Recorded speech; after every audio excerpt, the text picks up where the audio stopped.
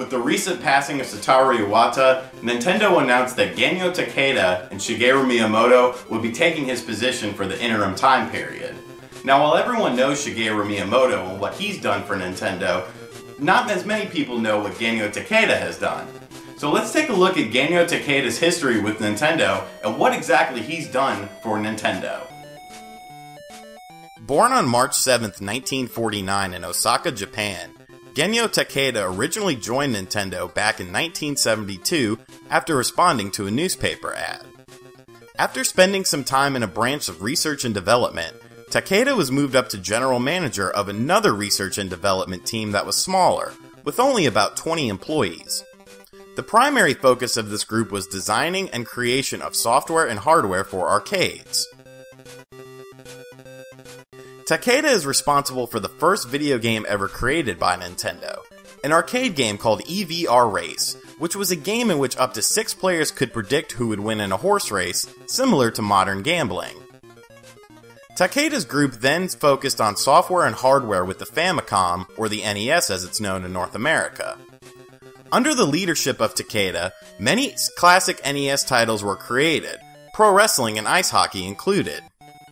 Takeda also played a major role in Punch-Out for the arcades, which was then ported as Mike Tyson's Punch-Out for the NES.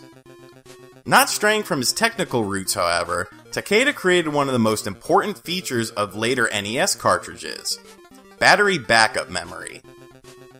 The first game to use this feature is the classic Legend of Zelda, designed by Shigeru Miyamoto. Before The Legend of Zelda, games would use a password feature to document progress, but nothing was saved onto the actual cartridge. Takeda and his team created the battery backup, which would supply a constant power source to the RAM chip that would save the game even when the console was turned off or the cartridge was removed. Another important creation of Takeda and his group was the analog stick.